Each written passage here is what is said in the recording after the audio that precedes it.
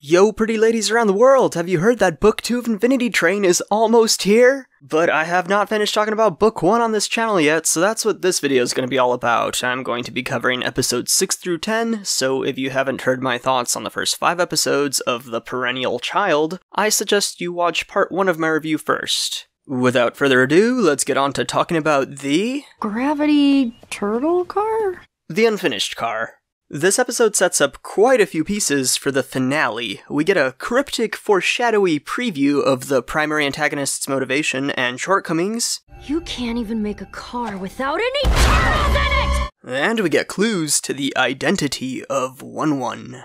1-1 is practically incapable of controlling themselves when the layout of the car is not up to their envisioned specifications. When the gravity's all weird and the walls are missing, 1-1 sees this as wrong. It's something 1-1 has to fix because it is their job, it is their duty to make sure everything is correct and right. It doesn't matter that the residents of this car are very happy with the architecture and are content living their lives this way and have formulated all their routines around this layout. 1-1's hyperfixation can't see this situation as anything but incorrect. This episode makes it so 1-1 being the conductor is well within expectations for when that reveal drops.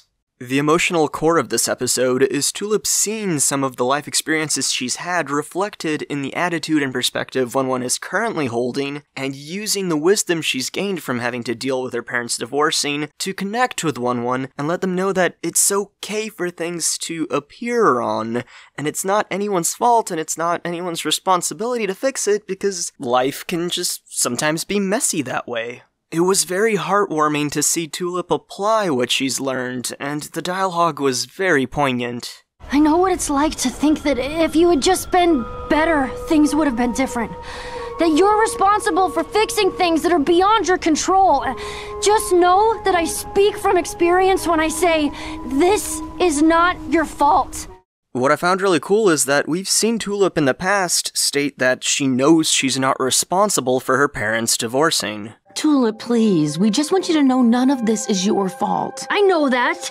Why would it be? It is very plausible to feel something despite knowing better, but I do personally think that this is something Tulip picked up on way earlier in her life, way before the series even started, because her parents used to fight all the time even when she was a little kid. Tulip has likely experienced these feelings of blame and responsibility when she was still a little tyke, but as she grew up over the course of years, she was able to come to an understanding that her parents fighting isn't her fault. Although yes, it's still very possible to sometimes feel that way despite knowing better. This is what I really like about Tulip. She is clearly having a hard time managing the fact that her parents went through a divorce at the start of the series, but nonetheless, she's not completely ill-equipped to deal with life's troubles. She has been dealing with a problematic family dynamic for a while, and it shows because when the opportunity to grow presents itself, she very much takes that opportunity and learns from it and turns into a more well-rounded, better-adjusted person. That's why Infinity Train is so cool in my opinion, because Tulip is an awesome character, and you can see why and how she's capable of growth. So yeah, I really like this episode. It does take its sweet time to get to that emotional communication between 1-1 and Tulip, but it was a fun ride getting there, and it was well worth the payoff. Up next, Episode 7, The Chrome Car. So, a lot of times in fiction, when there's a mirror version of a character, it often represents that character's repressed feelings, repressed emotions. It's often the shadow self of that person that has to be tackled or overcome or accepted in some way. And that is not at all what is happening here. It's a bit of a subversion of what I was expecting, and honestly, I loved it, because Mirror Tulip is not a reflection of Prime Tulip at all. I mean, she literally is, but as a character, she's completely her own person with her own likes, dislikes, interests, and desires. She has nothing to do with Prime Tulip as a character, and that's kind of awesome. Her name isn't even Mirror Tulip. I don't even have a name. I'm gonna refer to her as that in this review because by the end of the episode, she hasn't settled on a name yet, but I think it's really important to still remember that she doesn't even identify as Tulip. Good luck, Tulip Prime. Good luck, Mirror... Well, good luck to you. Whoever you turn out to be. I also love how even in an episode that's a few degrees removed from the dealing with divorce plotline, we still have Tulip's character further being fleshed out. Prime Tulip used to think that she's fine handling all her problems on her own. You never ask for help. I'm not ignoring everyone. I can just handle my problems myself. That's completely different. But after reflecting on it for a brief moment, she realizes that no, she should be more willing to accept help from others. Okay, you're right. I don't like asking for help when I have a problem. I guess I should. Which is a realization I don't think she would have had she not been traveling with 1-1 and Atticus for the many train cars they've gone through. Being able to see the sequential steps of Tulip's growth and being able to understand why she's having the little epiphanies that she does is just so awesome. I was also really appreciative of the amount of empathy that Prime Tulip displays throughout this episode. Mirror Tulip tricked her and was gonna leave her trapped, but Tulip nevertheless wants to help her. She does not want Mirror Tulip to get killed. You can't kill her! I just thought she'd go to jail or something! She's able to empathize with the existential struggle that Mirror Tulip has been facing throughout her whole existence. Which, speaking of that entire existence, I don't think Tulip's reflection in the real world was actually sentient the entire time. I feel like the Infinity Train must have retroactively bestowed memories onto the reflection of Tulip, which, by the way, Mirror Tulip is Prime Tulip's actual real-world reflection. When Prime Tulip returns to the real world, she is lacking a reflection in the mirror, and you know somebody's gonna mistake her for a vampire, and that's gonna be a whole fiasco in the future. But yeah, back to this episode. Wow, it was just wonderful. What a wild ride. It was a complete blast and delight to watch. I absolutely loved the Reflection Police. The two Flecs agents were a hoot. Whoa! Hey man, do we really need the sander for this? You want that little defect running around in the prime world? We keep the barrier intact. You got that? I got it. I love how their masks, even when they lack detail, manage to give this slight uncanny valley vibe, and I love how their heads actually look. Their whole designs and their whole manner of speech was just excellent. I love these two dudes. I think this is my second favorite episode of the whole miniseries. The Cat's car is in my number 1 spot, as I discussed in part 1 of my review, but the Chrome car is the runner-up.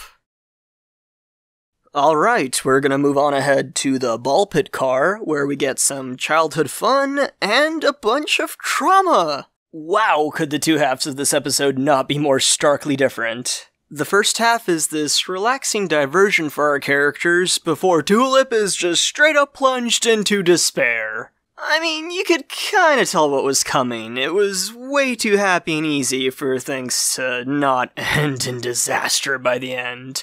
And also, if you kept your eyes peeled, you could see the shadow of the steward skittering about. I actually did not care for the first half at all. I mean, it wasn't bad, I didn't hate sitting through it, but it just wasn't doing anything for me. As a kid, I used to sometimes go to fast food places that had these sorts of ball pits and slides and setups like that, so I can relate to it. I can relate to that early childlike wonder of playing in those things, but nonetheless, I just was kind of waiting for the episode to get to where it was inevitably gonna go. And once the conductor enters the scene and Tulip is isolated and the music amps up, oh, it was so good. All the stakes and danger finally manifesting was just so captivating.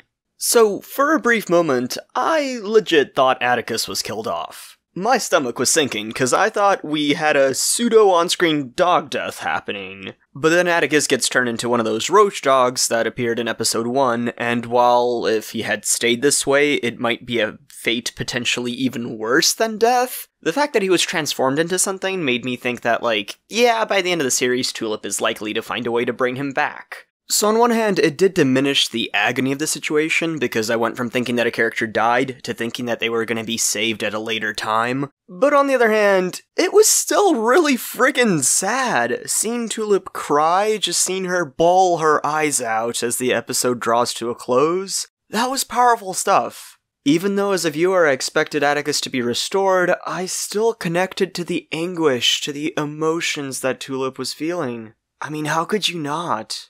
One last thought about this episode before I move on. I found it quite interesting how the Conductor is willing to kill residents of the train that had an origin on the train, but she is deliberately leaving Tulip unharmed.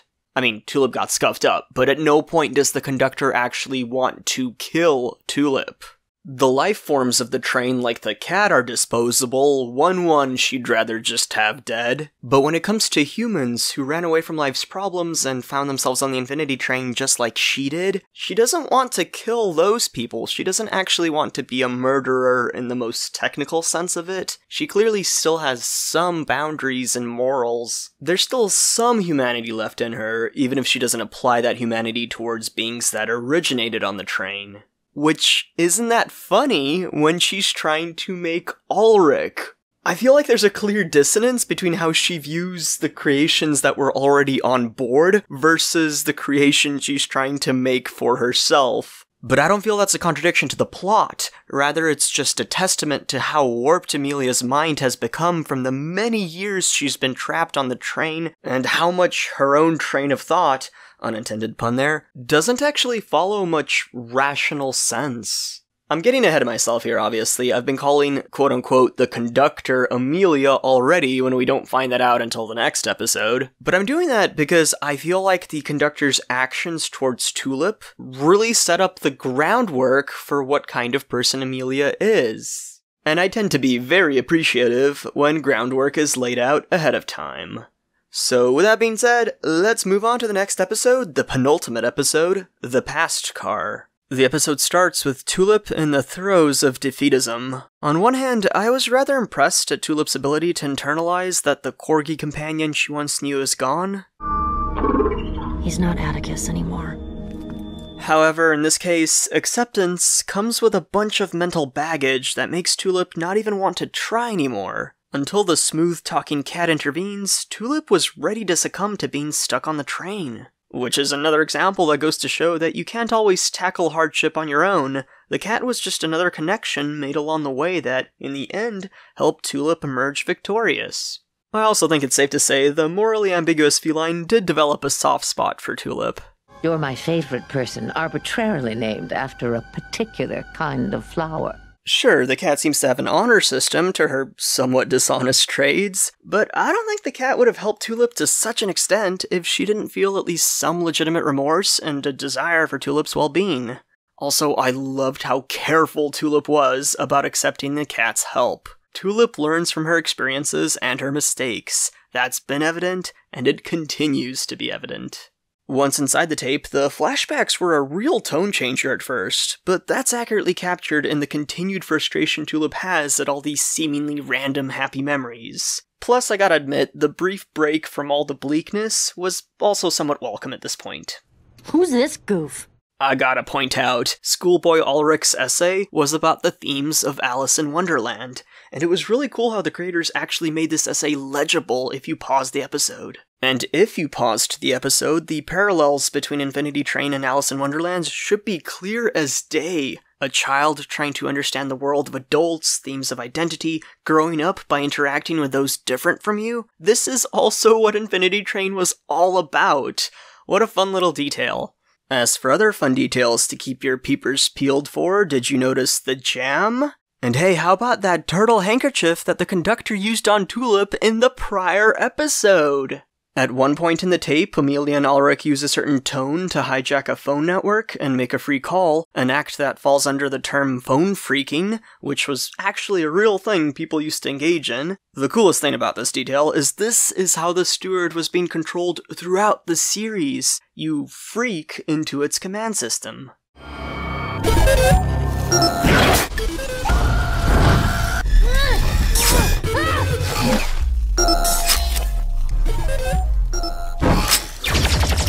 You might recall how in part 1 of my review, I was confused as to why the steward skittered away from 1-1 back in the episode The Corgi Car. Well, now that makes absolute sense, because 1-1 inadvertently hummed the freaking frequency.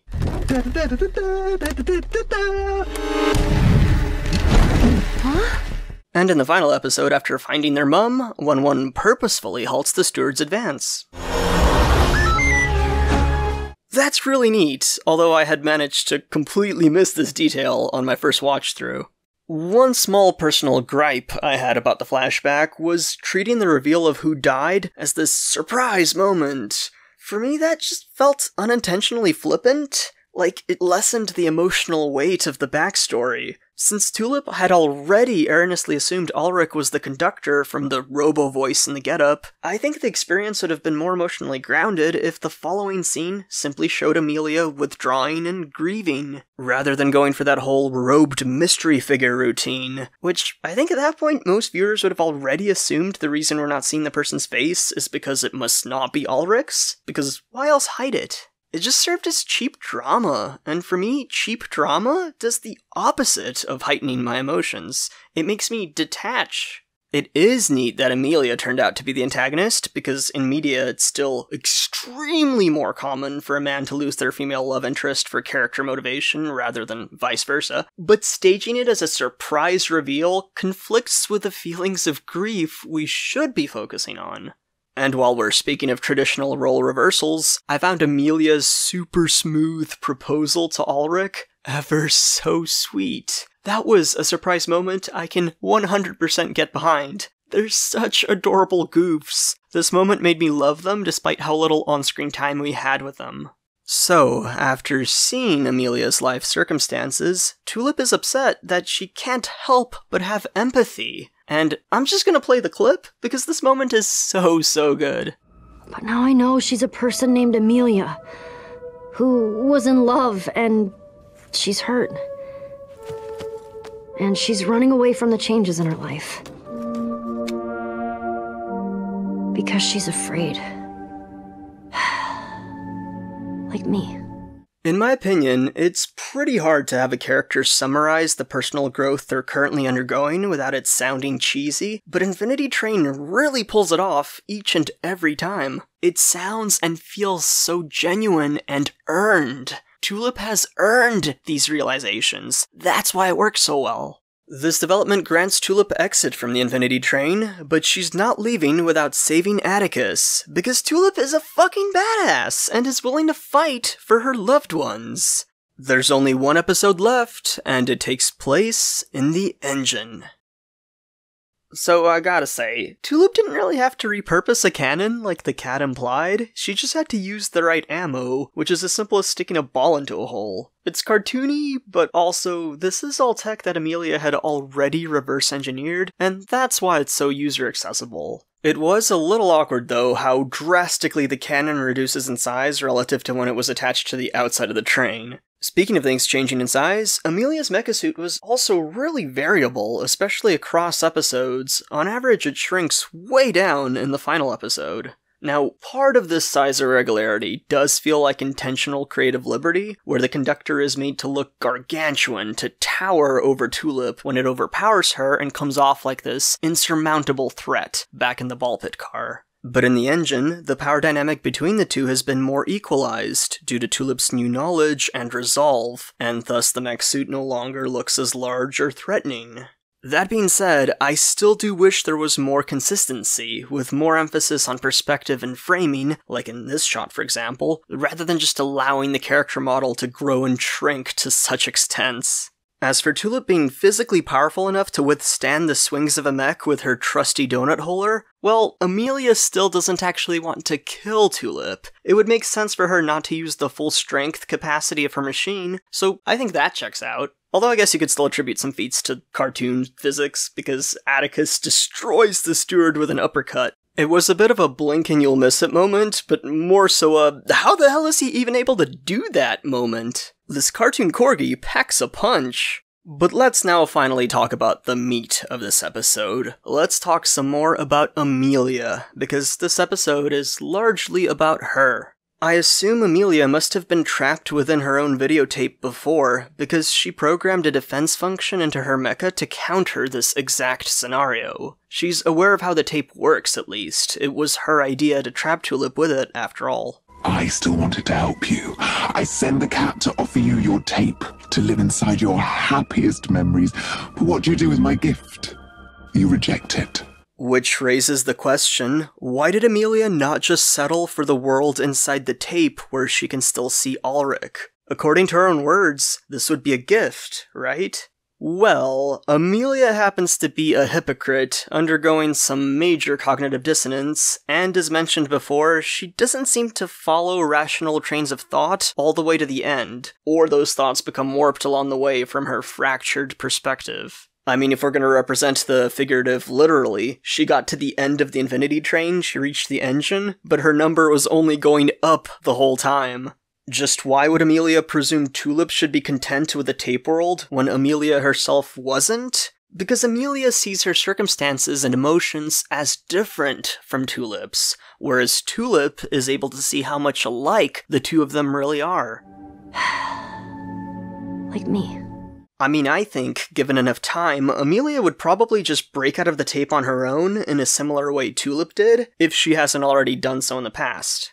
You insensitive! How dare you force me to relive those memories? I mean, clearly Amelia was not having a happy time inside the tape world. So my view is that Amelia's warped mind is able to accept the fact that Ulrich is dead, and she is aware that making another Ulrich in the train wouldn't be the same as the old Ulrich.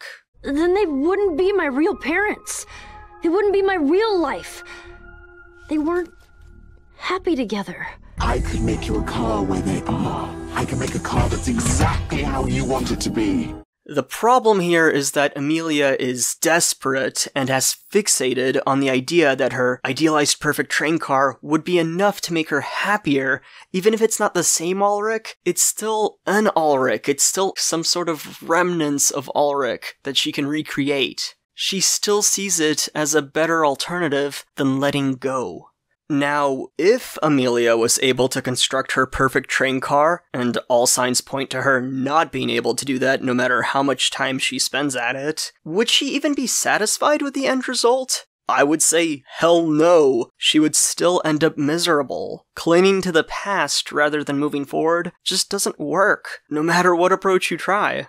I really liked Amelia as an antagonist to Tulip, and I like how book 1 of this series left her character arc so open-ended for the conclusion. Amelia did have a rapport form with Tulip in their final moments together, but will she be able to internalize Tulip's words and work towards unwarping her self-destructive perspective on life? Something we do have to consider is that Amelia can't try to fight back at this moment, even if she wanted to. The mech suit is destroyed, the steward is destroyed. Amelia can't exert physical dominance to get her way anymore, for now at least. So she's pretty much been forced into a state of temporary self-reflection. In the future, when left to her own devices, will she choose to walk a path of self-redemption, or will she slip back into self-destruction? Maybe we'll find out in the future installments of Infinity Train.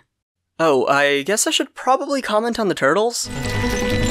Unbelievable. Again with the turtles. A part of it is that it's a mental hang-up derived from the turtles on her handkerchief, which Amelia clearly still treasures that item. If you recall, there was also jam in the train cars she was creating, a food item that Ulrich was a big fan of. Human minds often tie meanings to arbitrary objects that represent something larger. These are things that remind Amelia of Ulrich, and that's why they keep popping up in her creations. But also there's some major symbolism going on with the turtles as well. Turtles can represent the ability to endure and persist, traits which are usually seen in a positive light. But as we saw for Amelia, that can also just end up paving the road to hell. And when I think of turtle imagery, I also think of withdrawing, receding into your shell. And yeah, after the death of Ulrich, Amelia was withdrawn from others. Hey, come on, please, open up. Look, I know it's hard, but it'll be good to go. We're all here for you. She isolated herself from her loved ones and withdrew into her grief where it only festered over the years. She literally donned a mech suit that hides her from the world, a protective outer shell. So yeah, from a symbolic perspective, the turtles make absolute sense too. I think it was an awesome element to include into the story. This definitely ain't like Over the Garden Wall, where the turtles lacked any consistent symbolic meaning in relation to the characters. Seriously, those black turtles were intriguing, but so haphazardly implemented. Sorry about the tangent, but this review is drawing to a close, just as Tulip's journey drew to a close after she hugged the loved ones she might never get to see again. Jeez, that was a bittersweet moment. The epilogue was very brief, and the show time skips past how Tulip went about explaining her absence to her parents, but I don't think it was necessary to portray those events. The epilogue accomplishes what it sets out to do, which is just to relay the underlying theme of adapting to change one last time, and end on an uplifting note for our hero. So, bud, you ready? I'm ready for anything.